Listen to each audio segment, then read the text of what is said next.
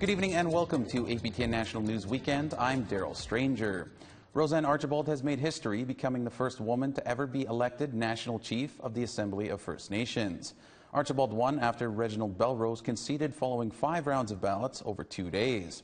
After the 5 rounds, she increased her lead and received 205 votes for 50.5% of the votes cast. Reginald Belrose received 144 votes for 35.5% of the votes. Jody Wilson-Raybould is calling it quits. After 6 years as their Member of Parliament, Wilson-Raybould told her constituents in a 4-page letter she will not run in the next election, widely expected this fall.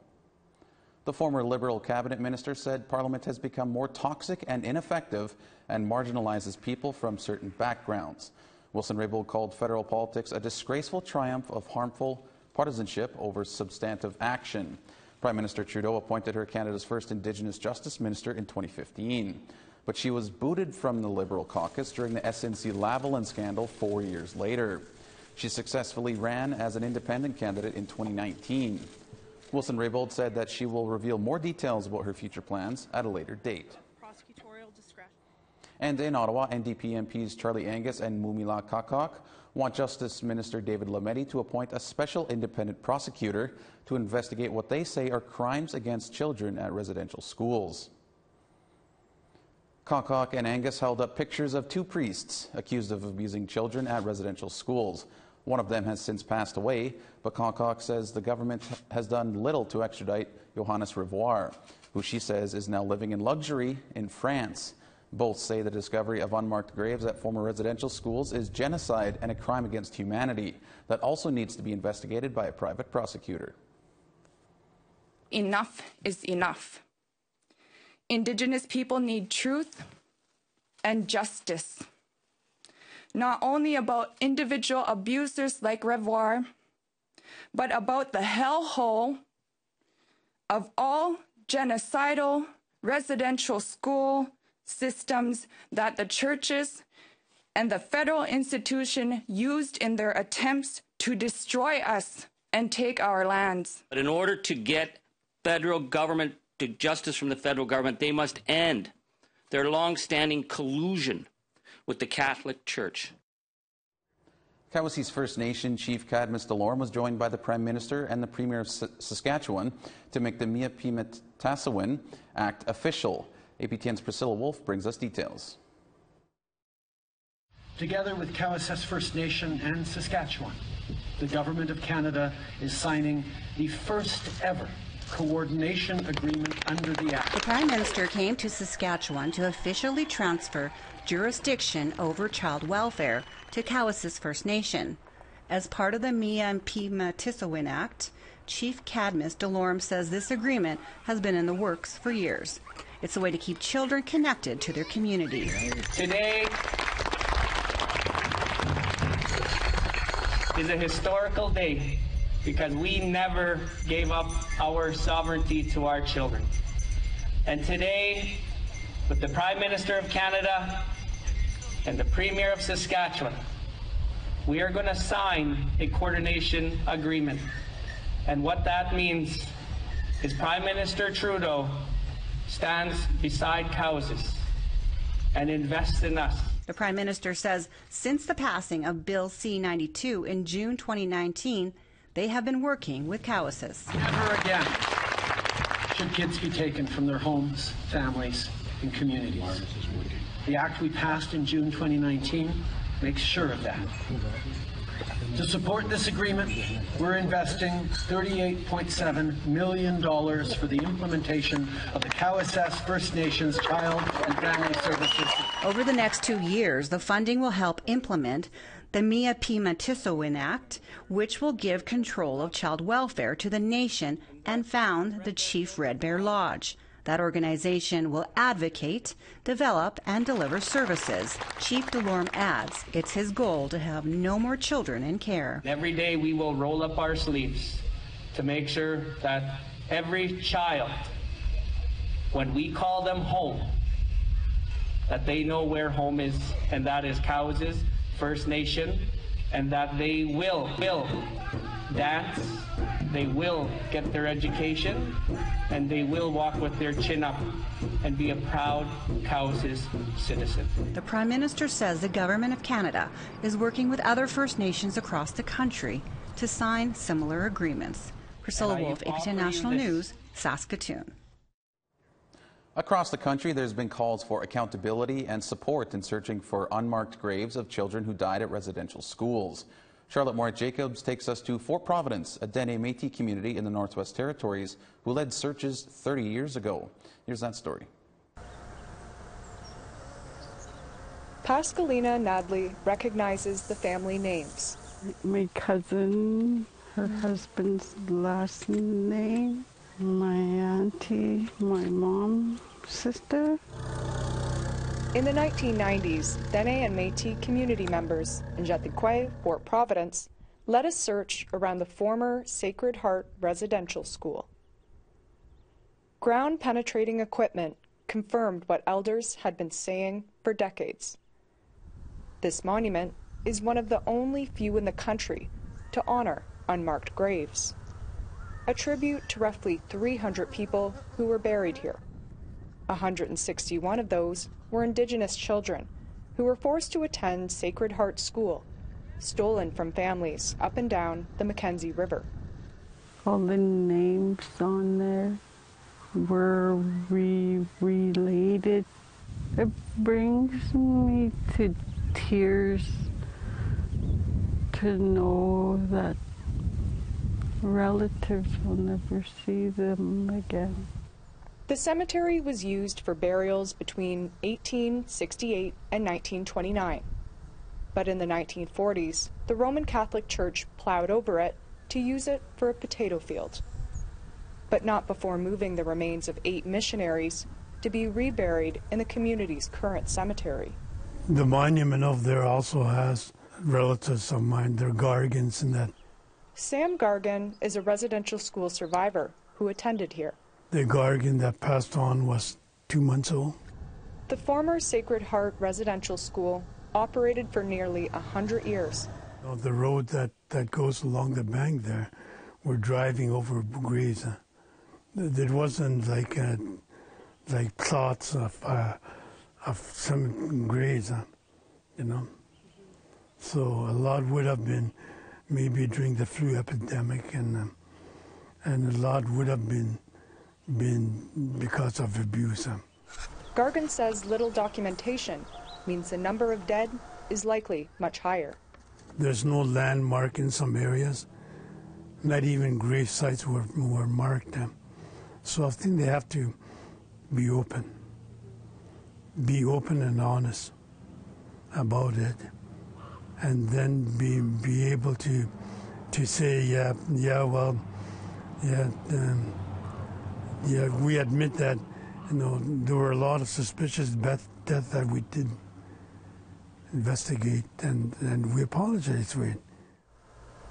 Bishop John Hanson of the Mackenzie-Fort Smith Diocese says local records are limited. You know, there's a lot of talk about records. We don't have a lot of residential school records here, if any. They were removed at the time that the Oblates left the residential schools, and any records that we do have been forwarded to the TRC.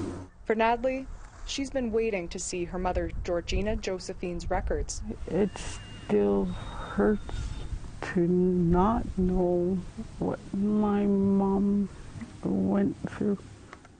And she'll continue to visit here in memory of her mother. Charlotte Moritz-Jacobs, APTN National News, Fort Providence. In Prince Rupert, British Columbia, hundreds marched to honor residential school survivors. The July 1st afternoon was filled with powerful songs and dance performances. APTN's Lee Wilson reports.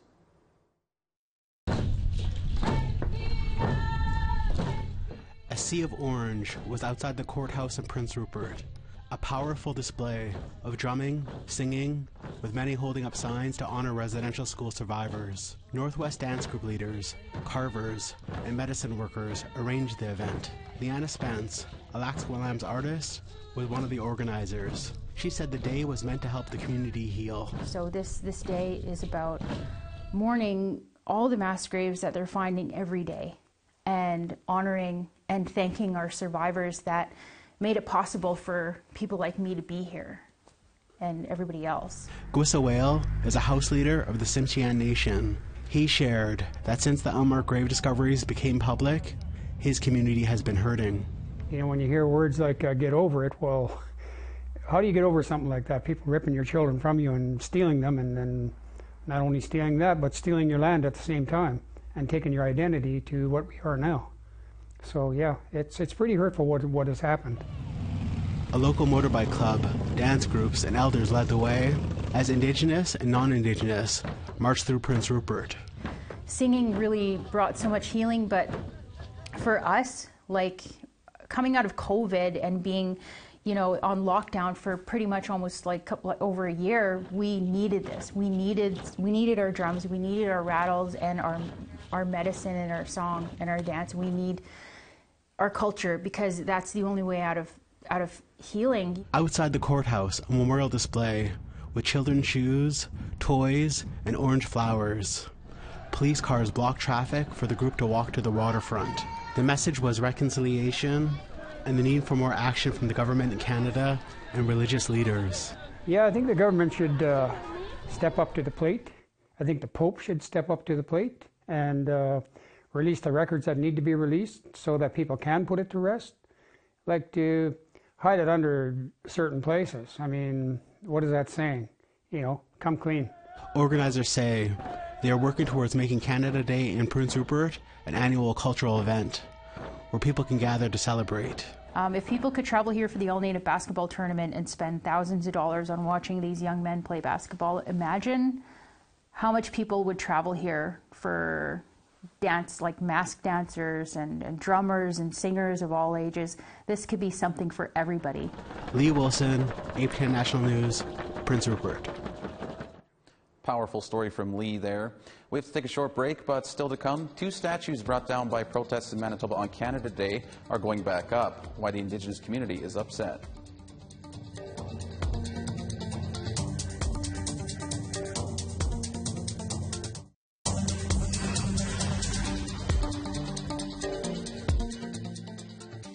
Welcome back. Two fires that were recently set in Alberta churches have been condemned by the Alberta Premier and the Mayor of Calgary. Now, the Alberta AFN Regional Chief says she understands why churches might be targets, but the arson must stop. APTN's Chris Stewart has more. Last week, a fire destroyed a 100-year-old church in Warrenville, just northwest of Edmonton. The St. Baptiste Catholic Church was built in 1907. Investigators say arson is suspected. Alberta Premier Jason Kenney visited the site and had strong words for whoever burned the church to the ground. Hate-inspired violence, burning down faith communities, targeting them with these acts of violence and intimidation is not reconciliation. It's not the way forward. On Sunday evening, the House of Prayer in Calgary was set on fire, according to Calgary police. The church has no connection to the Catholic Church. The church was damaged, but not destroyed. Calgary Mayor Naheed Nenshi says these burnings are hurting reconciliation. When you deface or vandalize churches or monuments, you actually are hardening people's hearts at a moment where we need to soften people's hearts, at a moment where people now finally have reconciliation in their heart. I don't want to lose this moment. Alberta AFN Regional Chief Marlene Poitras says there is no proof these fires are connected to the discoveries of unmarked graves at residential schools, but she understands why there is anger. If it is retaliation against the church, and you know, the Pope needs to pay attention to that and make a statement, you know.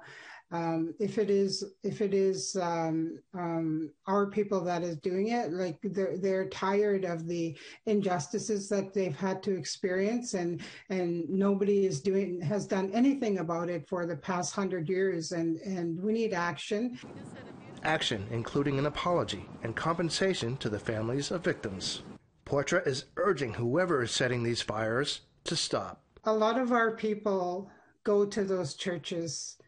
And, you know, especially now at this time, prayer is very important in our healing.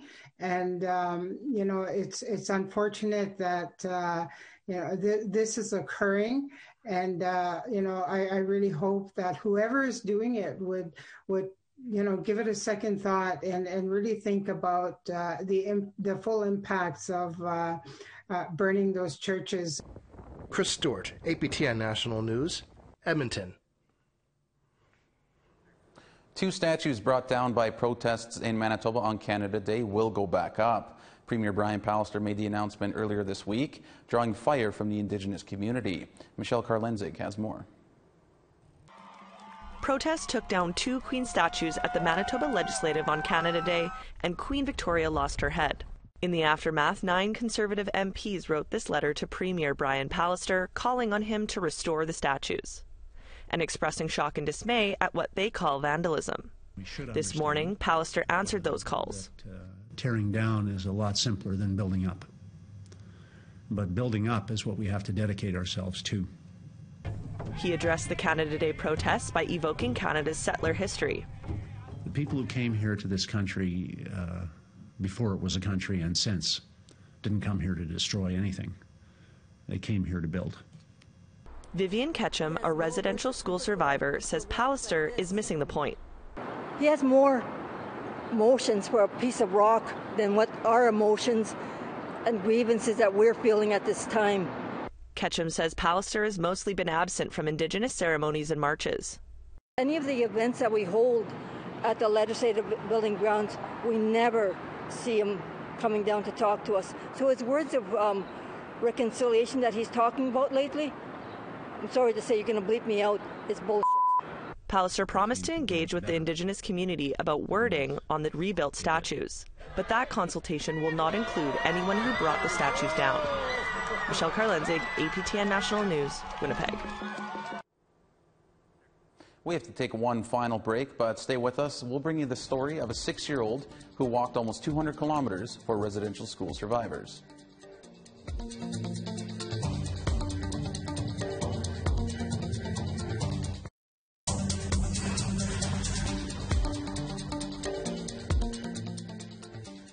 Welcome back.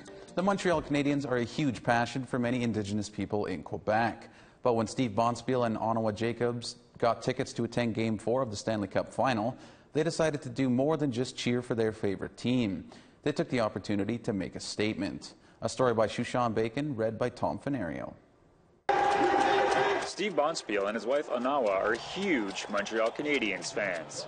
Please rise. We will get heads for the singing of the national anthem. But while they were attending Game 4 of the Stanley Cup Final to cheer on their favorite team, they remained silent and sat for the national anthem. We need to talk about what is wrong in this country, what can be fixed, respect for Indigenous peoples. Following the discovery of hundreds of unmarked graves across the country near residential schools, the Mohawk couple hopes their action will advance the ongoing conversation of how Indigenous people are treated in Canada.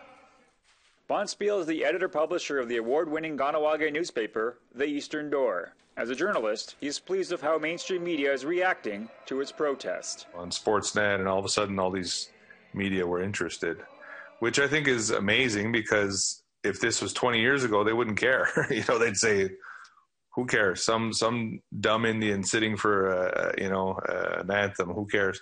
But now people want to have that conversation more because they understand more. During their protest, they brandished an eagle feather. It was lent to them by a friend who was a residential school survivor. So I felt that I was carrying him with me, but I was also carrying residential school survivors and people who never came home. And from the reaction we got when we posted the Facebook Live, and we posted a photo before, I think people really were more touched this time around. Bonspiel adds that not all of the reactions on social media were positive. Nonetheless, he is happy that he used this platform to show his resistance to colonization and to show solidarity to residential school survivors in front of his favorite team. A story by Shushan Bacon, APTN National News, Wendake, Quebec. A 12-year-old Mi'kmaq youth ended his 6-day walk, traveling almost 200 kilometers. His goal was to educate about residential schools and survivors. As Angel Moore reports, it also turned into a journey of healing.